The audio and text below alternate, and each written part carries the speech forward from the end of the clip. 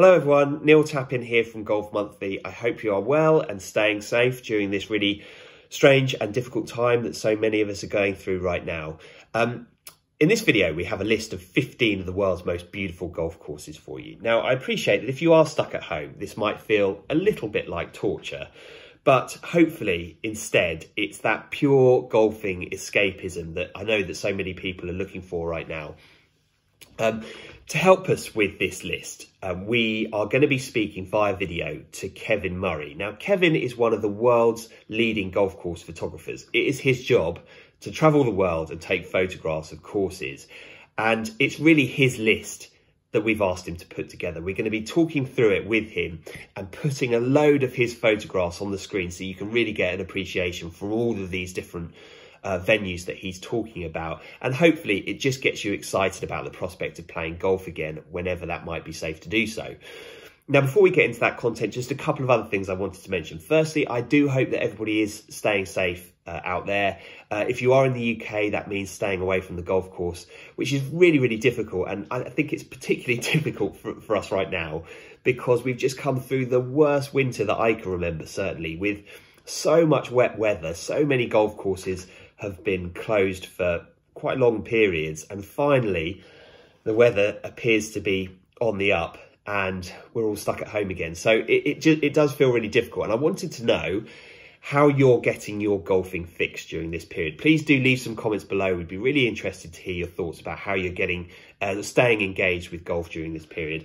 And to help with that, I also want to mention the Golf Monthly YouTube channel. Obviously, we have a whole host of content that we'll be posting over the coming weeks and months. Much of this stuff has been shot on the golf course. We tend to shoot things quite a long time in advance of when we need them, so we'll continue to post this throughout this period. So hopefully that provides that bit of golfing escapism that we all need, I think, during this time. And finally, I did want to mention the Golf Monthly featured product partnerships. So this year we teamed up with Titleist. We use their golf bags and their golf balls in our videos, and also FootJoy were wearing their clothing and their footwear in our videos. If you are stuck at home thinking about your golf game, thinking about something to do, check out the links below. Take a look through what these guys have to offer on their websites. It might provide that little bit of golfing inspiration that you're looking for right now. Right, that's enough from me for now. Let's speak to Kevin Murray and talk through his 15 most beautiful golf courses. Okay, so Kevin Murray, hello, how are you? I'm good, Tappers, how are you? I'm all right. How are you surviving the lockdown? I'm coping. I'm finding stuff to do, you know, catching up on a few things that I put off for a while. You know, I'm doing some post-production work on images that I've taken over the years and just adding them to the portfolio. So, yeah, I've got stuff to do. I'm missing getting out, missing playing golf. I've ordered up. Yeah, I know. But I've ordered up a practice net for the back garden, which I hope will turn up sometime this week. So at least you can get out and hit a few balls. But yeah, waiting for that to happen. Sounds dangerous. Now, before we get going and go through your list, just tell us a bit about yourself. Tell us a bit about your work as a course photographer, your background in golf. Give everyone a bit of an intro as to who you are. Okay, well, I've been in advertising all of my career, and I've been working in the golf industry for about 25 years. I was creative director on the Callaway Golf account for about 5 or 6 years, and then I set up my own business, Bandit Design, purely to work in the golf industry. And then I had an opportunity to do some work for the Links Trust at St Andrews. They gave me a photograph I didn't like. I went out and took a sample shot, said this is what I'd like the shots to be, how they should look. We'll find a photographer to do them. I'll art direct. And then the Links Trust said, look, why don't you take some shots? And I hadn't even thought about it, Tappers, in that respect. And they said, we'd like you to shoot all of the Links golf courses at that time. That was like 15 years ago. So that was a baptism of fire. Didn't even have a proper camera. And then since then, I've shot nearly 500 golf courses worldwide.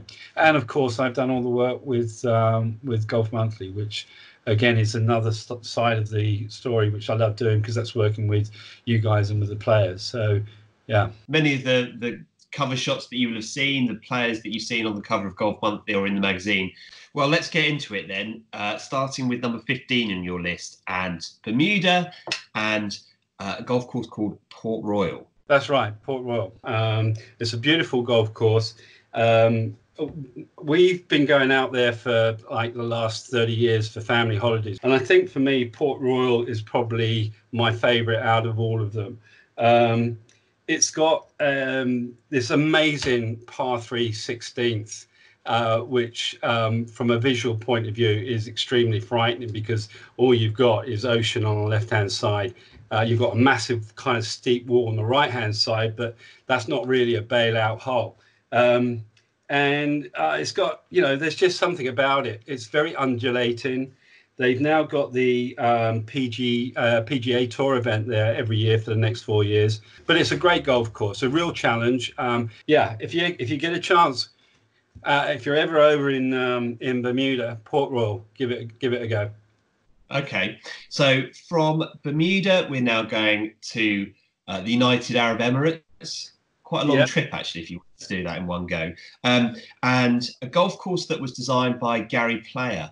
Muzzer, you were there right from the very, I'd say from before the beginning, weren't you? You were there during the phase at which they were starting to create this golf course from scratch. For me, straight away, you could see how good a golf course this was going to shape up to be. Gary Player's concept with the golf course was tone. He wanted all these different colors to be coming through. So he had even different colored sand in the bunkers, so that you could get an idea of depth just by the way that he colored up the bunkers. Plus, also he had these native grasses. But the reason for it was that it was to be more effective with the watering of the golf course. Obviously, out in the UAE, that is an issue, and so they've utilised that as an aspect to not only make the golf course, sort of sustainable, but also from a visual point of view, it is really quite spectacular. It is, and a great testament to Gary Player as a course designer. So moving on, number 13. Is in Turkey. It's Likya Links in Turkey. It's on that Belek strip. I mean, I think there's something like 16 different golf courses down there, and they're all spectacular. Most of them have been built through the pine trees. There was, in that area, to protect the farming, they put this kind of wall of pine trees up against the coast. And what they've now done is they've allowed the golf courses to be developed.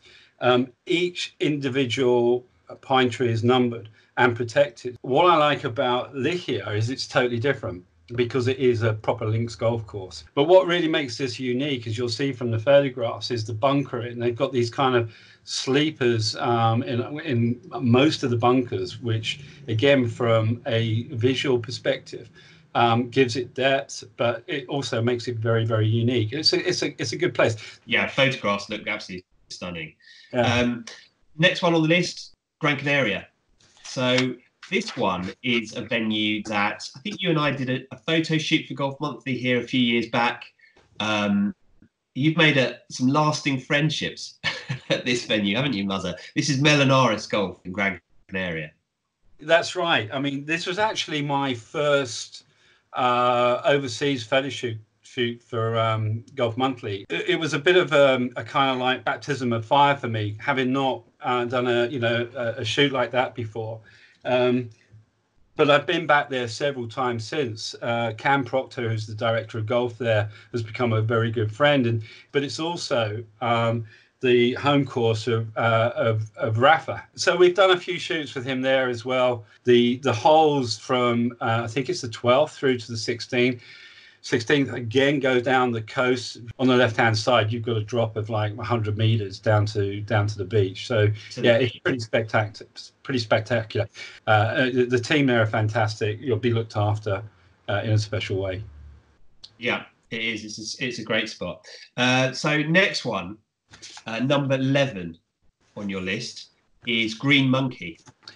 it is quite a spectacular golf course. I've only ever been there once. I'd like to go back there again just to sort of like update images. But the signature hole, which you'll see, which has got the monkey in the bunker, makes for a pretty interesting photograph. But you know, the whole thing about it, Tappers, is that what's very clever is Tom Fazio, who's designed it, is that you wouldn't know that it's been built in a quarry. The first 4 holes or 5 holes take you and shield you from the view that is actually after the 5th hole. It just opens up, and then all of a sudden you see this spectacular golf course in this old quarry, which he's utilised. It's pretty cool. Next one was a golf course I'd not really heard about much before on your list. It's in India. Called Prestige Golf Shire in Bangalore. It's beautiful, absolutely beautiful. It's you know what, I can't remember who designed it, but it's tough. There's a kind of like a massive lake that's right next to it, that fills up in the monsoon, and so there's most of the holes, like 5 or 6 of the holes, kind of like go down past that lake. But it's beautiful. It's right in the middle of the countryside. It's got a backdrop. There's some holy mountains. I can't remember what the mountain range is called now, but again, you'll see those in the photographs. So this golf course sits right underneath that location. Next one is one that people will have heard of, probably. Well, certainly I had heard of. I've been there. TPC Sawgrass. Kev, we went there 2 years ago during the trip to the PGA show in Orlando in January, and we took the drive down to Jacksonville to go and play it. What were your thoughts on it? My only regret is that the grasses were dormant, and it did make for us, you know, some interesting photographs. But I feel like that's a job that needs to be done again, especially as you can see from, you know, just recently, the changes that they've made. They've changed the grasses there, and at that time of the year, you know, how it looks now is completely different. So it would be good to have an opportunity to go back there and finish that job off, because it is a spectacular golf course. Yeah, my feeling about it was that it was so much fun to play, whilst also being a really good test of golf. It doesn't have a bad hole on the golf course. No. I thought it was absolutely amazing. It was, and then when you get to the 16th and you can see the 17th green, and you know, even now I still get sort of goosebumps thinking about it. And I think that I would definitely put that down as one of my special moments in golf. Okay, well, so let's move away from Sawgrass and go to Pine Needles and Mid Pines.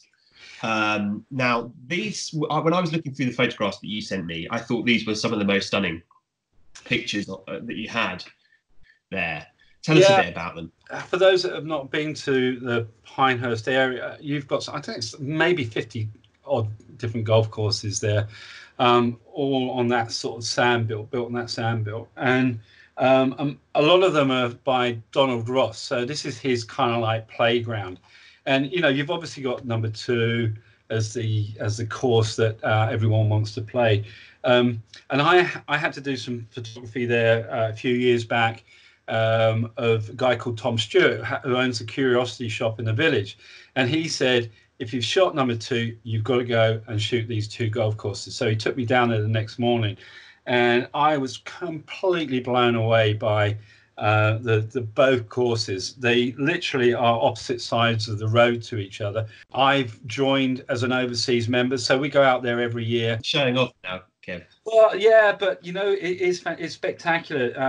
They've had the US Women's Open there. I think it's 3 times. They got it again in 2022, I think. So that alone gives you an idea of the quality of the golf courses, if they can host that sort of competition. So if you could only pick one of them to play, which would it be? Pine Needles. Okay. Next one. We're going to Spain now, and yes. La Cala. You don't really get an idea, even from stills, of how they've managed to build these 3 amazing golf courses up in the mountains above Mijas. And I mean, just from an engineering perspective, to build those golf courses the way they have done, is just amazing. And I love the place, I really do. The whole experience there, looked after on site, great restaurants, good bars, fantastic golf courses. It's pretty cool, and I think that's the reason why I've included. Next one, staying in Europe, and a Bernard Langer design golf course. Again, one that you've seen right from the very early stage. It's one that I've heard a lot about but never been to. Tell us about Costa Navarino. Yeah, it's an amazing experience. It's but again, the views are brilliant. And there's also the history there is because it's got all the Greek history, ancient Greek history. And I'm a big fan of that. So again, it's another reason for it. But I'm supposed to be going back out there this year. Obviously, with things going on, everything's been put on hold. But I'm hoping to get back to see how it's developing. There's another 2 golf courses being built in the area. Number 5 is your first open rotor venue. Yeah, I've got a kind of like certain affinity with Royal Liverpool. So I first went to Royal Liverpool in 2006. I was up there shooting some other stuff, but got invited to go there and take some photographs and play the golf course. Never played it before. But the reason why I put that in is because it's where I got my first hole-in-one on the 13th. But I loved Royal Liverpool. I love that it's a difficult golf course. It's pretty flat. So from a visual point of view, you've got to work really hard to really get the sort of dynamic photographs there. They've made some changes, which I'm really interested in seeing how they pan out. Par 3 they're building there looks pretty spectacular, doesn't it? It does, and so again, I've been invited back, hopefully later on this year, to record those photographs, because have they got the Open in 22 there? Is that right? Yeah. So obviously they want to get everything right and ready for that. Number 4. So from Liverpool to Hawaii, lesser trodden path, Muzzer. But hey, look. I know. A hell of a place to get to. It was like a 24-hour journey to get there first time around. Coming back was more difficult, but well worth it. I mean, there's 2 courses, north and the south. And they are spectacular. And, the great thing about this was that we used a cherry picker to get some elevation. And I think it's the 15th hole on the south course, which is apparently the most photographed par 3 in the world. It's kind of like you literally are driving over the ocean. I really enjoyed that trip. Love to go back down there again. There's so many great golf courses. Next one. Yeah. Back in a bit closer to home this time, Northern Ireland, Royal County Down. For a lot of people watching this who follow golf in the UK, they will know Royal County Down very well. Muzz, what's your take on it? The experience of turning up at a golf course that's got so much tradition is really, quite unique. To see the dunes that are there, to see, sort of how rugged that coastline is, was quite an experience for me first time round.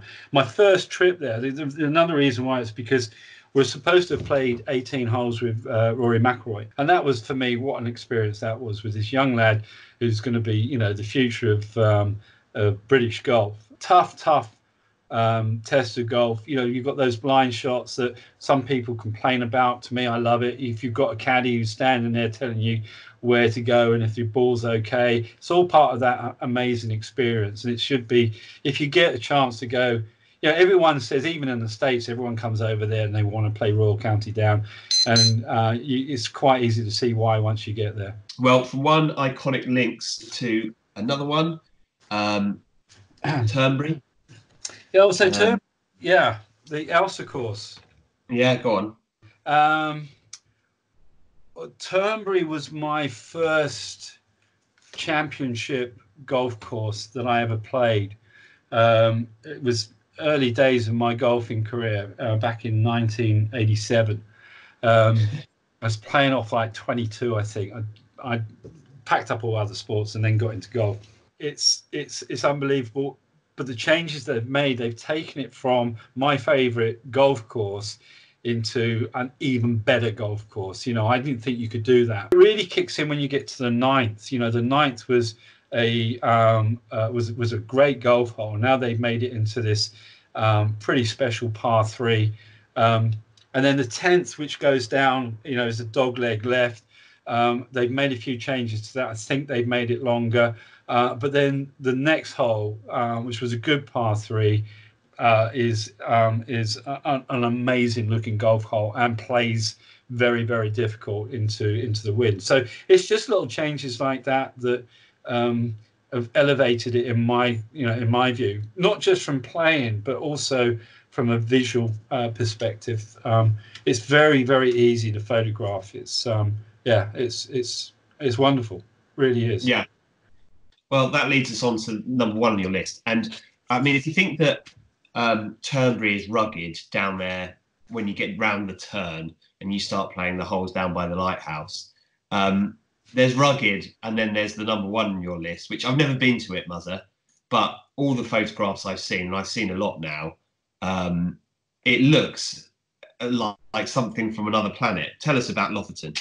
So it's in Norway. It's in the Arctic Circle. It's right up there on an island called Gimsøy. And I mean, just getting there is an experience in itself. But when you get there, you wouldn't expect to see a golf course there because the land is so rugged. And, you know, this is just golf at its purest. It really is. And the great thing about it is that the golf course kind of changes on a yearly basis because it's right by the sea.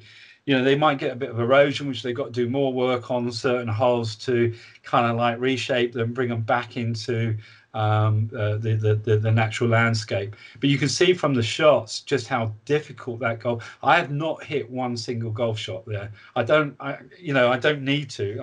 I'm purely there just to soak up the atmosphere, soak up the visual treatment, the spectacular treatment that it offers. And then of course you've got the Northern Lights in the evening in the winter, which I've only just experienced on a very small scale because you don't need any cloud base, and every time I've been there you've had the cloud base.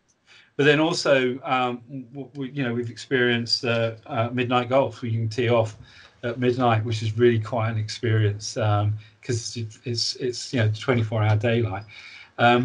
It's built on an old Viking burial ground, so there's a bit of respect to certain areas that they've had to be mindful of. But you know, even if you weren't playing golf up there, just to go up there for that area, to experience that area is special. It really is.